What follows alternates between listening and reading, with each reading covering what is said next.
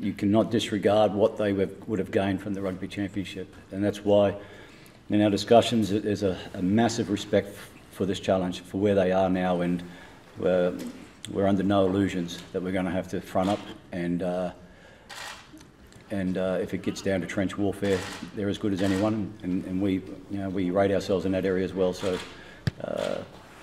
I think from a game perspective, there will be moments. You've seen some moments from Argentina that they're not afraid to take the line on it and maybe look for that extra channel, using Bosch in the midfield there a little bit. So I won't say it's going to just be a dour affair, but I think that those tight exchanges are going to give a nice little touch, an edge to the game.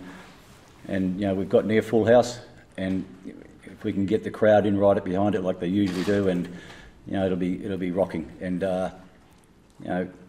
on the other side of the coin, if we find the space there, we've been working hard on that, and we'll back ourselves to play to that space as well. I wouldn't say that it's been totally changed. I just think he's given them perhaps a little bit of confidence, and they've been able to apply that against the Tri-Nation teams, and been able to experiment a little bit with it and had some success with it. They didn't quite get the returns they wanted over the championship. They didn't get a win. But they got a good one against Wales, and you saw the 2 tries they put on. You can just see what they're trying to work to. So certainly an influence there, but it'd be remiss to say that it's totally been his influence. They've got a good coaching staff. There's no doubt about that.